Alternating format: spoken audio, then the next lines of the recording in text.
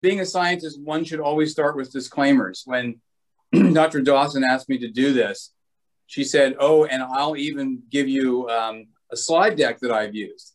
So how could I say no to that? But the important thing is that this is Liza Dawson's slide deck. It's excellent, but it isn't mine. And I want you guys just to know, for full disclosure, that I am coasting on her good work here.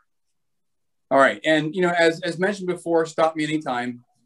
And just, you know, I probably won't follow the chats as carefully as Beza will, but just, you know, I'm okay. Just interrupt if you want a little more detail. So what we're going to talk about are what are clinical trials, what's the clinical trial pathway, phase 1 trials, phase 2 and 3, what all this means in terms of going from the very beginning of thinking about a concept and getting something tested in humans, and then what we do afterwards, because most people don't know what a phase 4 is. If you've heard about these trial phases, most folks only have heard about phase 3, meaning that it's sufficient information for a national regulatory authority, like in our country, the FDA, to say, okay, good to go. This vaccine or other product is now approved. But it doesn't end there. The ongoing studies continue. And in some cases, drugs or vaccines or devices that are approved can actually be taken off the market if long-term studies were to give us information that they don't work as well as we thought, or they cause harm, or both. Next slide, please.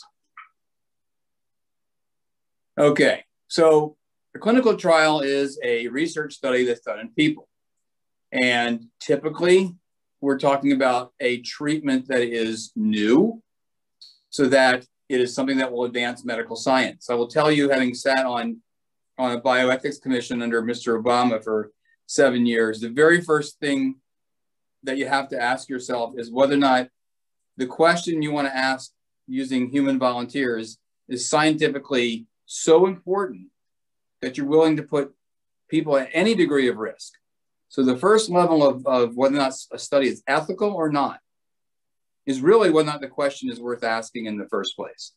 And I think that's something that a lot of people that even do what I do for a living sometimes forget. The first step of bioethics is whether or not you should even be asking the question.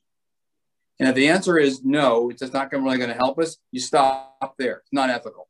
That surprises a lot of people, because sometimes you'll have folks that say, wow, this is pretty cool. I learned this study in a different model, and now I want to test it in people. And the first response should be, why? What are you going to learn? How's that going to help us? And that's important to know. Next slide, please. Okay, so this just shows you the pathway. Sometimes you'll hear people use the term from laboratory bench to clinical bedside. This is basically what the whole process is. The whole scientific research enterprise goes from discovery. Sometimes you'll hear that described as basic science, right? So geeky lab work that people do that is not obviously done in human volunteers. It's done either in test tubes, sometimes in small or larger animals, but it's bench science.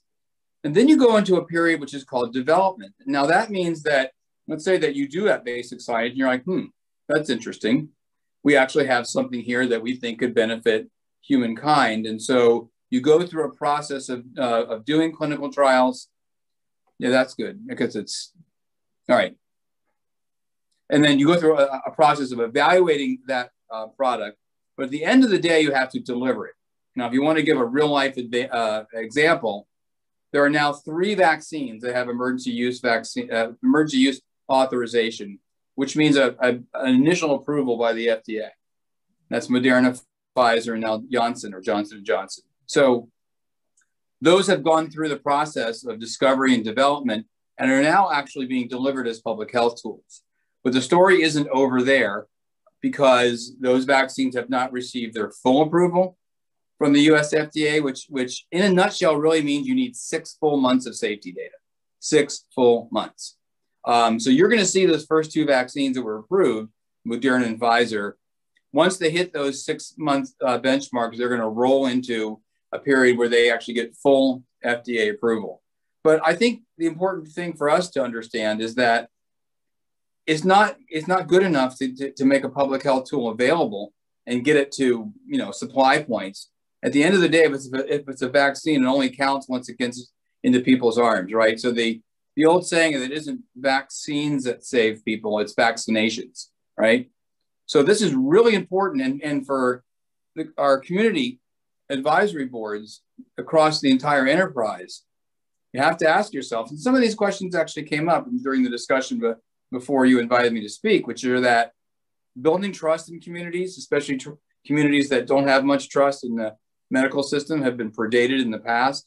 You're thinking about things like Tuskegee or Guatemala. Then getting those individuals, especially if they're at higher risk, which is definitely true, BICOP communities have been well established that those communities are at much greater risk for becoming infected in the first place and having a bad outcome if they do. So again, at the end of the day, the delivery is really, really important. And if community isn't engaged at every level of discovery, of developing the products, and then finally getting to the point where you're asking people to take a new product, community is absolutely vital during the entire life cycle of this enterprise. And this is that particular comment, that community needs to be engaged during the entire life cycle of product development, is something that is a core tenet of good participatory practices that UNAIDS and AVAC promulgated over 12 years ago and continues to this day. Next slide, please. Okay, so this is really the meat of the matter. You probably have heard about phase 1, 2, and 3. FDA approval at some levels, and there's a nuance there with this now new emergency use authorization. It's not really super new, but it was really new for vaccines.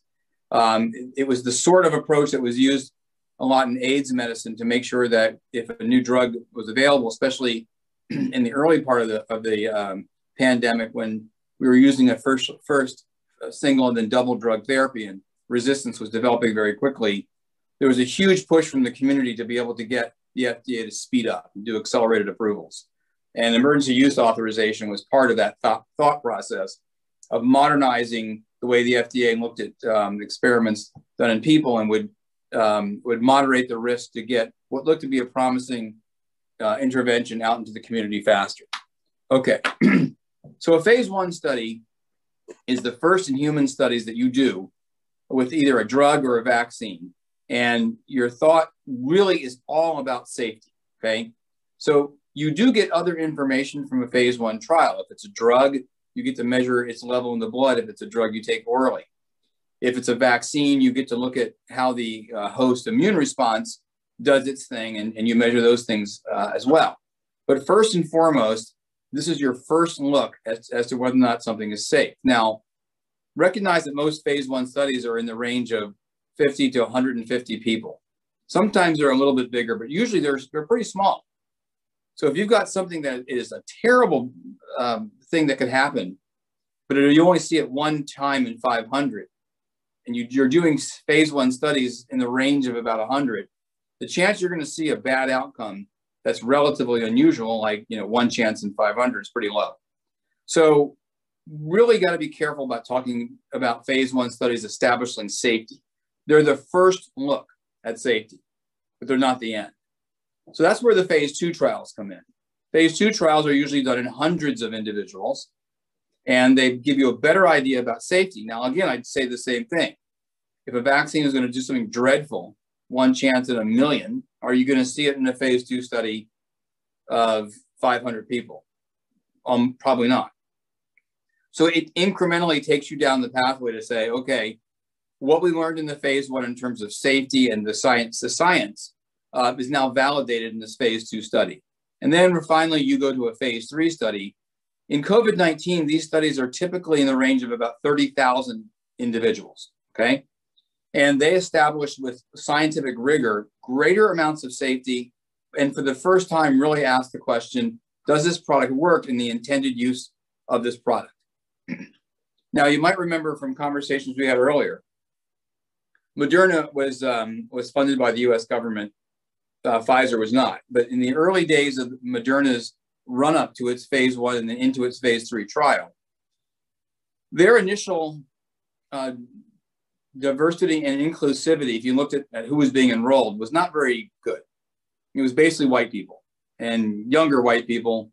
And the real concern there was the intended use of this vaccine was for it to be able to work in all communities, especially in the United States, whose taxpayers were bearing the brunt of the funding, but worldwide as well. And so there was a huge pressure put on Moderna by the US federal government to say, you need to meet no less than the population. So if you look at Latinx and Black and American Indian, Alaska Native populations in the United States, you need to go no lower than those percentages, right? Now, understanding that those communities have disproportional impact of these diseases, you could make the argument that, in fact, probably over half of the enrollees in those kinds of studies probably should be from communities of color, because that's where the greatest need is. So there's lots of discussion about that. I will tell you that I've never seen that level of pressure. This is Tony Fauci Collins, the head of the NIH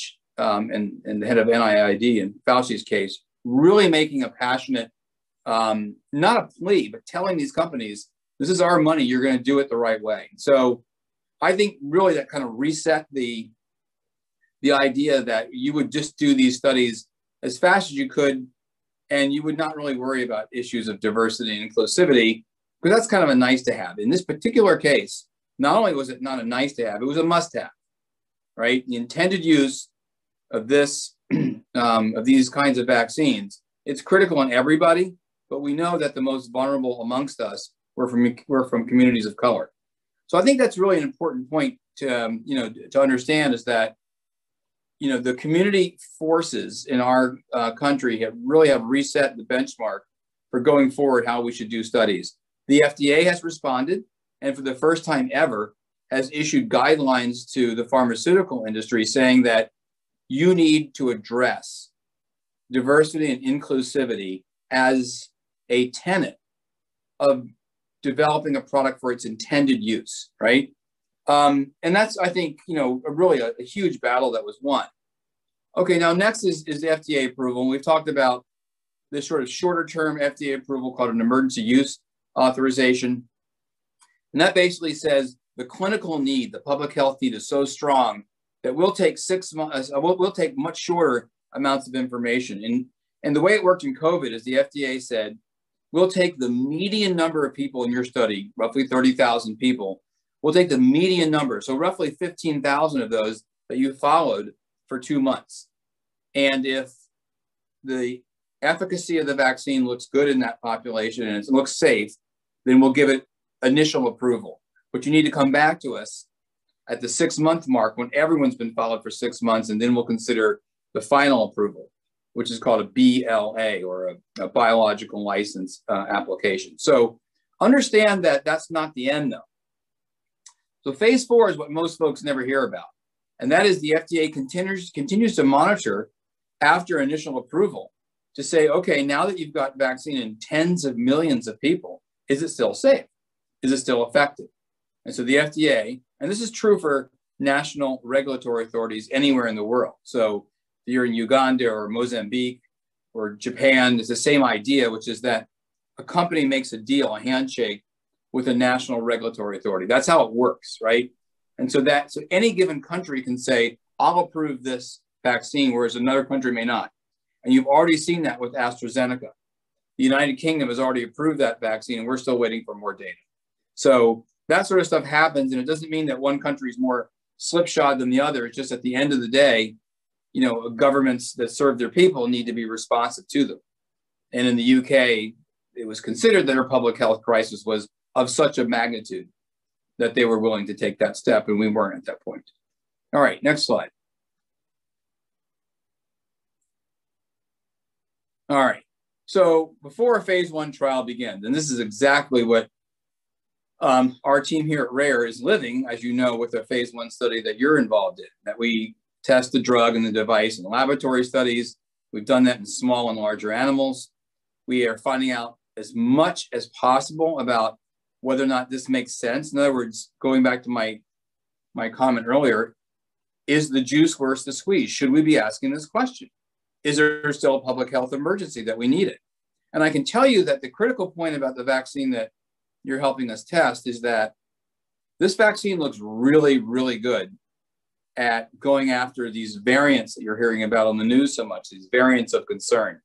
We had hoped that our vaccine would be like that. We had designed it so that it would be more general against other coronaviruses, and that seems to be the case. So we believe now more than ever that this vaccine makes sense and that we're therefore the question is worth asking scientifically, so it's ethical. And a large pharmaceutical company, Sanofi Pasteur, agrees with us and is now intensely interested in following along with us. And we're in the middle of setting up a partnership so that they will begin to fund the subsequent steps that we would do to go to phase 2 and beyond. So as we said before, you know, the phase 1 trial really first and foremost looks at safety. It looks at what you might call biological effects, since I've mentioned that either could be, if it's a vaccine, what it does to your immunity. If it's a drug, you look at drug levels, and you continue to develop the scientific case that this makes sense to continue down that phase 1, 2, 3, and 4 pathway. Next slide, please. Okay, so this is actually a picture of our old pilot bioproduction facility. If you could look behind me, if there was a window there, you'd see it. And this is where we actually make, in this case, we're talking about a vaccine, and this is where we actually make that product. And I will tell you that the FDA and all kinds of other folks look over our shoulder, making sure that what we're doing is that the product itself is rigorously safe, that we have to prove that it is what we think it was, that it is doesn't carry any extra funk in it, that you know, it really is as pure as we can make it, and that we've done all the additional toxicity studies to make sure that bad things don't happen in smaller animal studies. And so this is something the FDA looks over our shoulder with. We were working on this really for almost a year to get to this point to do this. And it only is just recently, in the past few weeks, that the heavy lift from what we're doing with the FDA has shifted from making this product, because we've now made over 1,000 doses of it, and the FDA is like, good to go, you're okay to take this into humans. Now the heavy lift is on what we call, you know, on getting into the phase 1. We had to come up with a packet to present to the FDA, which we just did last Friday. So they're going to spend the next 2 to 4 weeks looking at it. Now, amongst the things they're looking at is all the data that came from, did we make this product in a safe fashion? Are they convinced that it's safe to go into humans? So I think that's important to understand, because there's really a ton of work that goes in, even during a crisis, to making sure we don't do harm. Okay, next slide, please. Okay, so I probably said this now 5 times, but it's good to keep on saying it. How does that trial work? You guys are living this right now with us. First purpose of this phase 1 is to find out if our product is safe, which is why that, you know, we're going to actually use 2 dose levels, a smaller and a larger dose. We're going to initially take volunteers and give them a smaller amount of this vaccine, and then make sure that there aren't any safety problems. And then that's going to be looked at by an independent group. And that's also important, that this isn't just us saying, oh, look, it looks fine. You can't self-declare that. Another independent group, in this case, it's, you know, it's called the trial sponsor. In this case, the trial sponsor is actually the U.S. Army at our higher command, and they report directly to the FDA. They're the go-between. And they are assuming the risk that if we don't do things right, it's going to be on them. So they are all over us to making sure that we have done everything that we need to do to make sure that we are approaching safety in this trial in the right way. So again, investigators can't self-declare that everything's fine. Someone else has to. I'll get into more of that when we talk about phase 3s. Okay. Now, typically in a phase 1 trial, you're involving healthy volunteers, because you really want to say, in the best case scenario, right? We want to take healthy people and we want to see if this vaccine is safe for them, yes or no. And now, it may well be that those are the kind of people that will never get this vaccine. They don't need it. That's why the last point is important. It's why we go through a careful, informed consent procedure, because there is no expectation that if you are involved in a phase 1, that you personally will get benefited from it. Now, that's an important bioethical principle. I will tell you that because of COVID being so prevalent, especially in our country, you know, that equipoise has shifted a bit, right? And I will tell you that getting individuals that want to sign up for a COVID vaccine trial has not been difficult for anyone that's been doing it, because people want to be in a position to help. I should say, Eliza, I'm not sure if you saw the links that Sally Bach developed from the CoVPN. I just saw them yesterday, but there's some really, really good media outreach pieces that talk about diversity and inclusivity, especially in volunteers for trials, and how basically they should be thanked for what they did, because they moved the ball so quickly, you know, for those that are most vulnerable. Let me know if you haven't seen those links. I can get them to you. But I think the Community Advisory Board, if they haven't seen them, really would benefit from taking a look at those. They were really well done. Okay, next slide, please. Okay, so if there are any negative changes in someone's health in the context of a trial, it's referred to as an adverse event. And it's evaluated, again, it's evaluated by the investigative team, but it's also pushed up, so it's evaluated by independent individuals. And they get classified in different ways, from, you know, adverse events that are really bad, and then those are all spelled out in the protocol, so we don't have to think, is this just an adverse event, or is it a severe adverse event?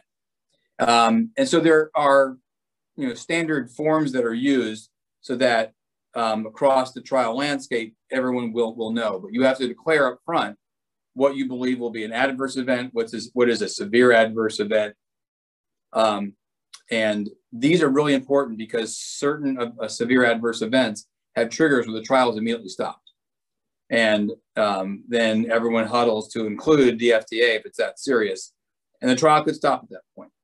And it might go forward depending on what's learned. And you probably heard in the news that AstraZeneca had some of those problems when they were doing their study.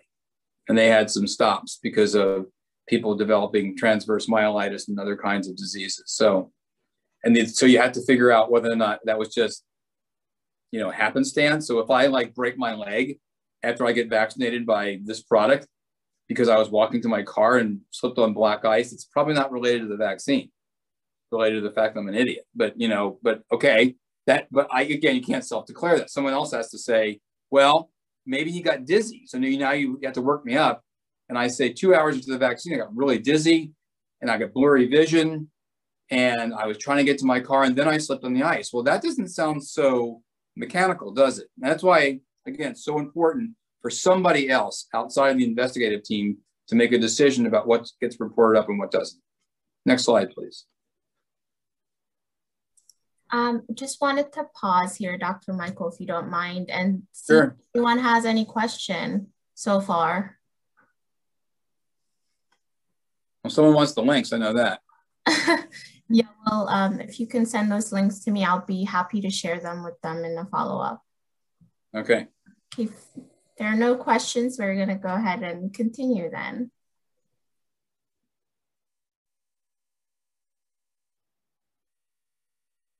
Okay, so here are some examples in vaccine trials, like soreness or redness, swelling where you get the vaccine. Now, I got my Club Moderna ×2, and I can tell you, I got that. And these kinds of reactions are expected, and they're not usually of much concern. And if you're testing a drug, then you may have other kinds of things that we look at. For example, drugs sometimes can cause damage to your organs. So you can look at tests that look at how your liver is doing, how your kidney's doing, et cetera. And again, there are very, very standard safety tables, so that we don't declare what's not that important, what is. These are, you know, standard practice that's done. Okay, next slide, please. All right, so yeah, go back one. There you go. Remember, I was telling you before, like I slipped on the ice, right? It doesn't sound like it's related, but if you ask a few questions, I slipped because I was dizzy a couple hours after getting the vaccine. Still doesn't say that's related to the vaccine, but it makes you more nervous that it might. So here's sort of the pathway for how we try to figure out if an adverse event is related to the product that you got or not. investigators and independent medical monitors are checking, these records for adverse events very closely. So amongst the things they might want to look at is prior evidence from similar products or trials. So if a vaccine that we're giving has been one that we've modified a little bit, but previously we've learned that it causes people to be dizzy, that's something that's important. If I have an individual medical history of having vertigo, then that's something that begins to take you away from thinking that maybe this was related. If it makes sense, biological rationale means, does it make sense? So if I slip on the ice because I was dizzy and my vision was blurry and I wasn't paying attention, that probably makes biological sense. On the other hand, if I have really no symptoms like that, but I'm involved in a motor vehicle accident, it's probably no biological plausibility for me texting while driving. Not that I would ever do that.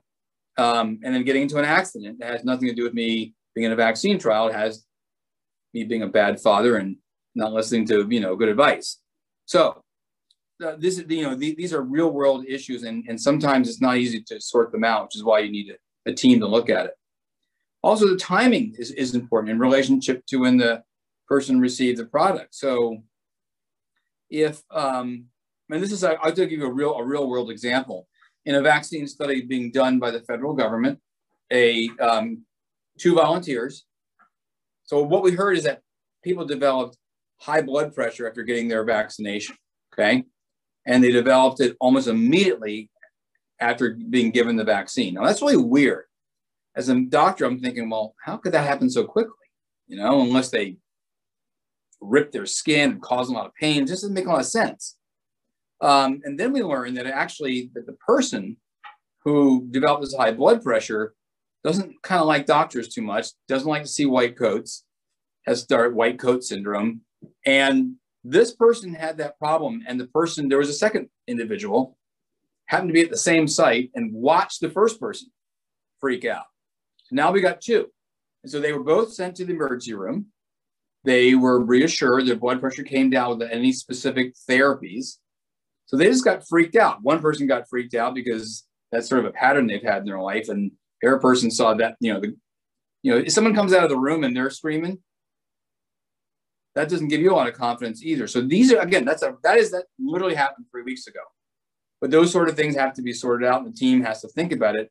Now, what the company did is they stopped the trial for about 36 hours while they sorted that out, pushed it up to about 24 people and asked their opinion, okay? So it didn't make biological sense, and the timing didn't make sense either for it to be related, but the timing made a lot of sense for it to be just folks getting nervous. And so that was important to learn. Okay, so because of the importance of safety for all of us, there are independent monitors that look at this.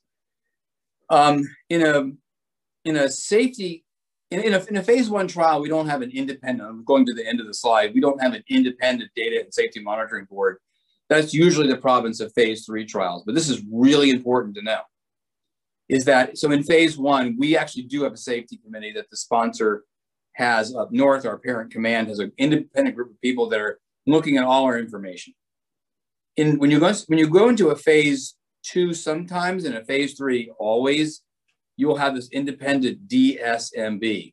Now, those guys are very powerful, and critically, they will look at the unblinded data. So they know who's getting vaccine. They know who's getting placebo. They'll also look at the data that comes from efficacy, then they can make decisions about whether or not the trial should consider, even if it's totally safe, if it's just not working, they'll say, look, statistically, we can tell you even now, don't bother, this is not going to work. So that's important. It's more important in phase 3 trials. I'll touch on that when we get to there, but that's important. Next slide, please. Before we move on, do you mind explaining what DSMB is, just for those of us who are not familiar with that terminology? Sorry. In the lower right corner, it spells it out, the Data and Safety Monitoring Board. Okay. So they look at the data that comes from the trial and they look at the safety. So the two major things they look out over is something safe? And so if you have something terrible that happens in a clinical trial, that's a safety signal. Sometimes it's easy to figure out. Sometimes it's not. if you have like 60 sites involved, this is about 60 to up to 250 sites were involved in some of the trials that have led to approval of vaccines like Pfizer and Johnson & Johnson and Moderna. So if you have safety blips that any individual investigator might not really think that's that important, but in aggregate looks really bad, that's the job of the DSMB, to look at all this data and say, wait a minute, it wasn't just one or two people having a panic attack at one site. It's 20% of folks across the entire spectrum of this trial. That's different, right? And so that's why having a completely independent group looking at this information, and they, in fact, are not blinded. Everybody else is, so they can determine if of the 20% of people that got freaked out, if half of them got vaccine and half of them got placebo, okay, that probably doesn't, that's probably not inherently worrisome. But if 90% of the people who got freaked out had the vaccine, that's something different. All right. So that's why it's so important to have an independent data safety and monitoring board. Typically in small trials, it's not done. There just isn't enough, typically if you're going to find something out, it's a single site or a small number of sites, like 2 or 3. And, you really don't need that extra level of control. And there's no data to look at for safety, for efficacy, because you're not trying to ask that question. The last thing I'll say is if you look at the trials that were done for COVID, they're looking at elderly. They're looking at people like high risk for developing these diseases who have lots of other medical problems. And so there were lots of folks having issues in these clinical trials. And in some cases, you'd expect it. If you would enroll people with heart disease, you might have people with heart attacks in these trials. Because so as you get toward a phase 3 where you're testing in a population of intended use, you're much more likely to have problems. In some cases, that may be associated with vaccine, some it may not. Next slide, please. We have a question, just one, from Jenny Lin. She asks, have we started human clinical trials with our vaccine? Nope, we have just submitted last Friday to the U.S. Food and Drug Administration. If they give us the green light, we will have our first volunteer get their first shot about the 6th of April. But that's assuming the FDA looks at the package, everyone agrees, but that's the earliest that we would start. Okay, so blinding in clinical trials, why do we do this? And what does it mean? So most phase 1-2 trials, most of them are using what are called control groups that get placebo, which means an inactive product. And a lot of those trials are blinded, because what it means is that no one's biased. In other words, if you are a volunteer and you're getting an active product, you might go home saying, oh, what was that little pain? Was that, oh, I know I got the active product. Maybe that was associated, right? That's why it's so important, especially for really common kinds of symptoms like getting excited or getting nervous or getting a little bit dizzy. That's why it's so important to have a substantial number of people. Usually it's about half, but sometimes it's not. You can adjust the fraction of people that don't get the active product. But it's really important because for really common symptoms, if you don't have blinding and if you don't have the control that's done, you really can get in trouble. You can basically throw out something that's bad for no good reason. So blinding means that the participants and the study staff, they don't know who's gotten an active product and who doesn't. In the best designs, the staff that deliver the vaccine, the investigative team, the volunteers, nobody knows. It's called double blind because it means that investigative team is group 1, they don't know. And the folks that are getting the product, the clinical trial volunteers, they don't know either. So that's the second group, both blinded. That's why I told you earlier that if there are troubles, then you immediately need to make sure that, a decision can be made as to whether or not the trial should be unblinded or not. All right, that's important. So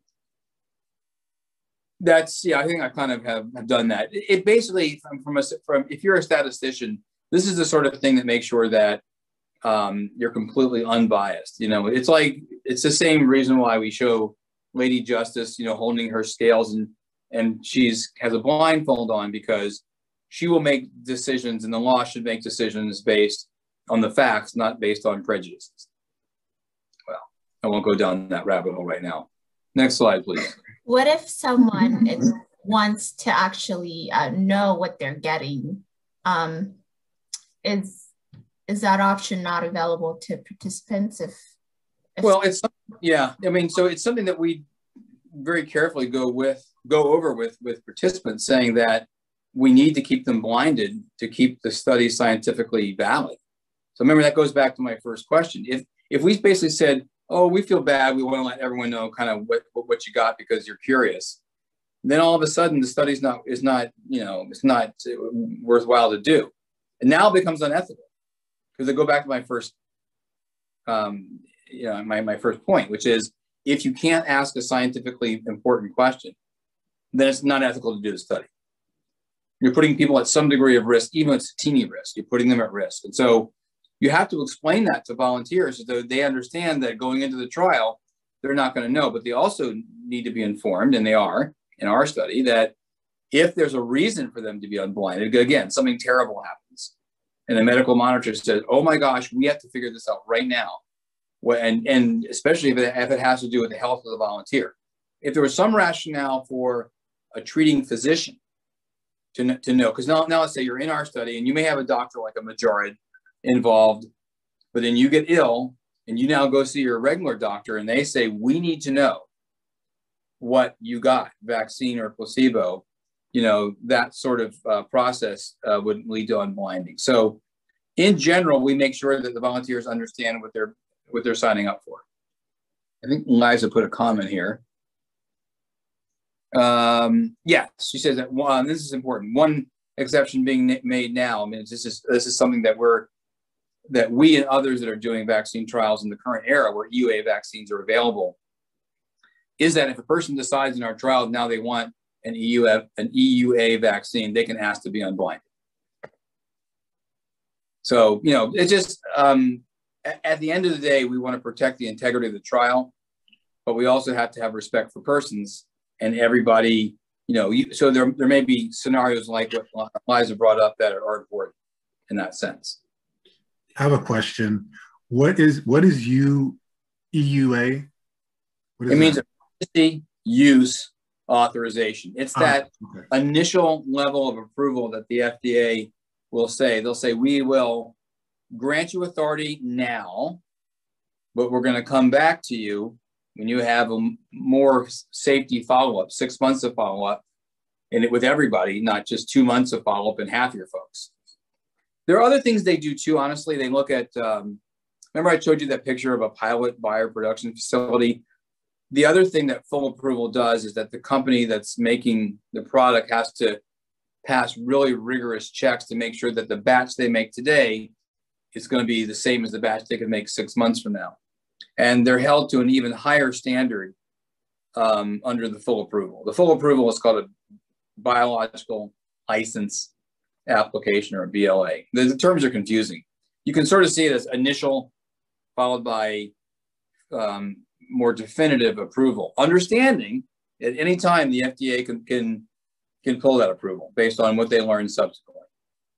And that's happened. It happens in medicine all the time. Approvals are taken back once more information comes. Okay, next slide, please. You guys having fun yet? All right, so now you move to a phase 2. Phase 2 means that you've gotten your initial safety information and the data, that the biological information looks good. And so now we're saying, okay, we want to basically ask for a larger number of people to be enrolled, making sure that we haven't missed a problem that we might have picked up in hundreds of people that we missed in dozens. And so it's important, and Liza notes this, most products that go through phase 1 don't get into phase 2. And there are lots of reasons for that. One could be that the product has got too many side effects, or it just didn't work. That it looked great when you tested it in the test tube, But then you went into people and it's nothing burger, you know, and that happens too. Let's hope it doesn't happen to our vaccine, but it might. And lastly, the product might not be feasible to use in the population that really needs it. Okay, so, you know, there's another point there that I would throw in, which is sometimes the company says, you know, we're not going to do it. We're not going to invest the amount of money into doing this. And for us, the juice isn't worth the squeeze. And, you know, going soup to nuts for a phase to get a product into even emergency use authorization was about $1 billion. The U.S. government gave in that range of money anywhere from as low as $500 million to as much as $2.5 billion for the B. Each of the companies that's being supported to make COVID-19 vaccines. So think about that for a second. So if you're a company and your phase 1 trial looks, you know, not so great, your CEO is going to go, sorry, brother, sorry, sister, we ain't doing this. Man, juice ain't worth the squeeze. So that's another reason why trials will be stopped at phase 1 because, you know, I can tell you that this happened to us and we tested a vaccine for Zika. Made in our pilot bioproduction facility, tested in our clinical trial center, looked really good. But what was happening with Zika, by the time we got to do that clinical trial, Zika was not as much of a problem anywhere, even in certain places where it had become a big problem, like in Amazonia, it wasn't as much of a problem anymore. And so the company we were working with said, sorry, we're not going to take it any further. It looks great, and maybe we'll come back to you one day. But right now, it makes no sense to go forward. Okay. So once again, if you want to go forward to a phase 2, you can't just let science rip. The FDA has to agree. And they will go back and look at your phase 1 data and make a decision. Next slide, please. So here's phase 2. We've already kind of mentioned this. So just larger numbers of people. You get a lot more information about safety. You get a lot more information about the biological kinds of responses that might be good. I will tell you though, again, think hard. Phase 2 trial, maybe 500-600 people. If you're looking at something really bad that happens one time out of 2,000, you're not going to see it, right? That's why you have to keep on going. All right. Next slide. And speaking of which, yeah, go ahead. We have quick question. How long, in traditionally speaking, how long do we stay within a phase? How long does it take for phase 1 to phase 2 to phase 3? What is the time frame? Yeah. All right. The sad truth is, under the traditional paradigms, it used to take roughly 7 years to go from thought process to phase 1, 2, and 3. Okay, to get approval. It was like a 7 to 10 year process. And that's been greatly shortened. As you can see, we did that in about a year with the current vaccines. And part of it was because we used innovative approaches to like mRNA vaccines, which up until the time they were used for COVID-19 had been an active field of investigation, but drug companies weren't really investing that much in it because they were using the other older platforms. The major reason why things work so fast in COVID is that drug companies, of course, they're for-profit companies. And they're going to take a really slow process of going down from phase 1, 2, and 3, 7 years. They're not going to rush into things because they don't want to lose a lot of money. So in comes the federal government that says, Pfizer is different. Pfizer put its own money in. But the rest of the companies didn't. So the US government comes in and says, we will give you $1 billion with a B. If you go all in, make huge amounts of this vaccine, before you prove it would even work, you will make tons of it. So that when it does work, we will immediately be able to use it as a public health tool. That almost never happens. You have to go back to the 1950s with polio and the March of Dimes. I mean, I'm old enough to remember that. I took my sugar cube in first grade, but most people don't know what that is. It's ancient history. So it does happen. And the reason why we move so fast is that taxpayer money was put at risk, not people. And I think that's really important to know is, yes, we can move much faster than 7 years if you use innovative technologies like mRNA vaccine. I mean, because you can think about it to actually having a pure amount of vaccine to test in 41 days with these newer kinds of approaches to make vaccines. That's stunning, right? So we can now do in a year what used to take 7 years. And I think that's important to recall. Okay, so yeah. One more question. Cortland asked, can participants move from phase 1 to phase 2? Usually not. Usually if you've been involved in phase 1, you're not involved in the phase 2. And it's because you typically want individuals that have never seen that product before, right? Because if something bad happens to people who get a vaccine 4 times, and they would never get that in the real world, right? So, you know, then that can not be such a good thing. So typically, if you were involved in phase 1, thank you for your service.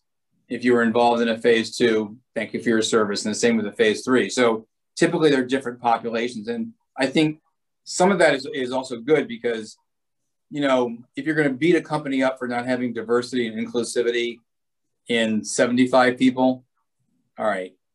I mean, that's one thing. But now if they're going into hundreds of people and they still haven't worked out diversity and inclusivity, that's when, you know, you don't spare the rod as much. In phase 3, I actually would take the approach that was unethical. So, you know, you also want to be able to give, you know, the folks that are doing the vaccine trials the most flexibility to do the right thing.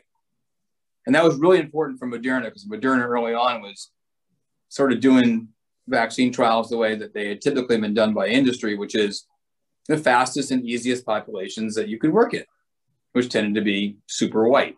And that wasn't cool. So, but yeah, in general, if you're involved in any of these phases, you're one and done. But I think that preserves people's safety, honestly, too. Which is not to say that if you were involved in a malaria vaccine trial, you couldn't sign up for an HIV vaccine trial or then sign up for a Zika trial. So that sort of thing can be done. But typically, you don't get the same product again. Thank you. And I do want to give the 10 minutes warning here. We have 10 minutes. Okay, let's go to phase 3. Great. Okay, we'll do it in 10 minutes. Phase 2 trials are really big. This is really this is the bottom line. This is what you're trying to get to, because these are tens of thousands of individuals typically, and you test a vaccine or a drug, and typically it's done against a placebo, but that's not always the case. That's, I think, something I want to point out here, because let's say that now you're coming up with a new vaccine you want to test in the United States, and you already have some that are approved, right? So then how do you come in with a new vaccine? If you have a standard of care, and most would say an EUA is not standard of care, but people aren't going to sign up for a trial unless they get something like that. Then you would have to do a study against a known product that works, right? So you're testing, it's probably easier to talk about outside of COVID. So let's say you're talking about a new drug for hypertension. You don't test it against placebo in a phase 3 trial. You test it against a drug that you know works. And then you do what's typically called a study looking at whether or not, because it's really hard statistically to prove that a new drug is so much better. You want to prove that it's not any less, you know, it's basically equivalent. And those are called non-inferiority studies. So there's lots of stuff we could talk about, not in 10 minutes, but really this is the cornerstone of a phase 3 trial, because this is what the Food and Drug Administration wants to see before they're willing to say, okay, we're going to give you initial approval to take this and make it a public health tool. Okay, and that's when companies can start selling it. Or in the case of COVID, the US government buys it and you get it usually for free. Okay, next slide. All right, so these trials are done in a randomized way, meaning that you basically, people come into the trial and you essentially roll a dice, flip a coin. There are more sophisticated ways of doing it, but it's essentially that concept. And, you know, some people are going to get a vaccine, some are going to get placebo. And you do it in a way that's unbiased. Everyone's blinded. The trials are big, so we can see the difference. And you have this data safety monitoring board looking over your shoulder, asking constantly, is it working? Is it causing harm? Is it working? Is it causing harm? And they could get to some point in the trial and saying, look, we're going to tell you statistically, if this vaccine was ever going to work, you would have seen it by now. So stop the study. Or they can say, this vaccine is causing harm. It's actually causing more COVID, not less. And so stop the study because it's not safe. Or they can say, wow, this is a blockbuster. This thing's unbelievable. You thought it was going to be 50% effective. It's 95%. So stop the study now because you have learned more than you ever thought you would, and it would be unethical to continue. You need to then, unblind the study, let folks know who got what, if they want to know that, and offer, vaccine to the placebo group, which is pretty typically done. Okay. And that's, we can go on to the next point, because that's basically what I was talking about. And this is basically how you measure endpoints. Now, this is one, Liza gave me this slide. I was like, whoa, here's something here's a study that should stop, because you intervene in it and 4 people, have something happens and 4 people don't. Okay. And then in the control group, 3 people have the same thing happen and 5 don't. How can I get much efficacy out of that? That looks like a study that, if those were really big numbers, probably, will be really not that efficacious, and it might not, it might not go forward. Next slide, please. Okay, so basically, and I've already gone over this, is what you want to know from a phase 3 trial is that the folks that got the active product, is it effective? Is it better than placebo? Or if you're comparing it to something else, is it at least as good? If it has had no effect at all, that's called futility. You're like, okay, never going to work. And worse, it causes harm. This actually happened in 2008 in a trial done with an HIV vaccine, adenovirus 5. It was called the STEP study. And it actually, early on in the study, there was a strong signal in certain people, men who have sex with men who weren't circumcised, to be precise, and those individuals had more chance of developing HIV infection if they got the vaccine, or in the early parts of the study. That was obviously a horrible outcome, but the DSMB caught it and stopped the study. Next slide, please. Okay, so FDA approval, we've talked about that. The FDA in our country is the one that makes that decision, and they look at all the information and they make a decision. Now, right now, people are learning more about this than ever, because they're actually watching these really arcane things that used to just happen behind closed doors. They're all open. We're seeing the process where the drug company goes to the FDA, and you can see in public documents, you can listen in to the determinations, and the FDA will tell this committee, wow, we really like this. And the committee then will say, yes, we agree, or we don't.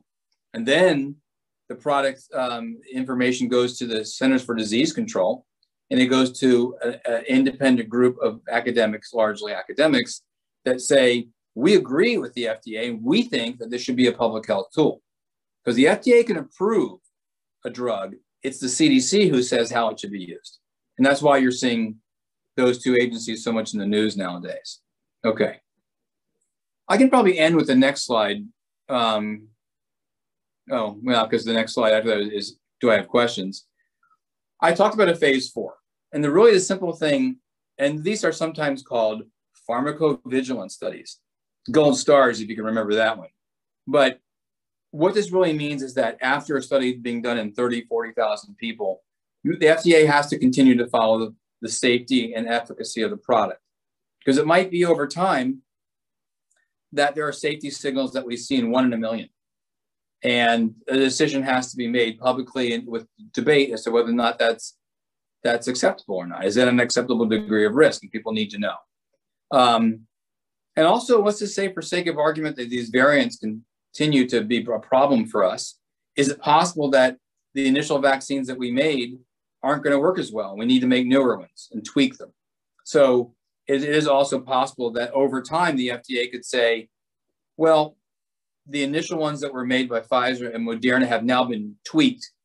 They're new products, slightly modified, and they're really good at getting these new variants. And so we're going to withdraw approval for the first vaccine, and we're going to give approval for this one. So these are real life examples. So it really never ends.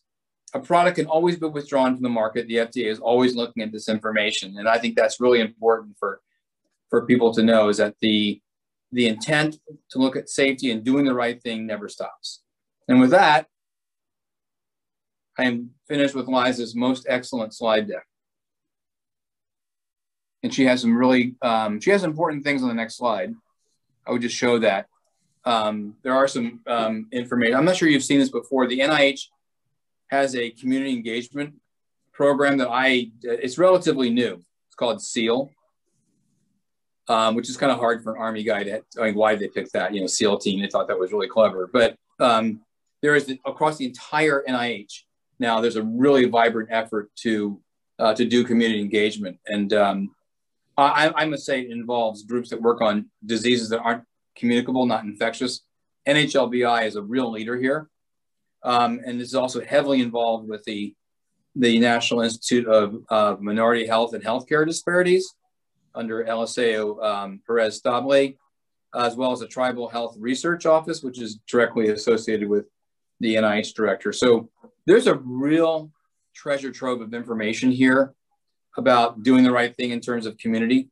And I'd urge you to take a look at some of these things. And I'll send you the links from the US academic group called the CoVPN, which has, I think, some really good external messaging to volunteers in these studies. Okay. Thank you so much, Dr. Michael. I would like to open it up to everyone if you have any questions, please, now is your opportunity to ask. I'll give you a couple of seconds. This was great information. I learned so much from this, Dr. Michael, so thank you so much. No test.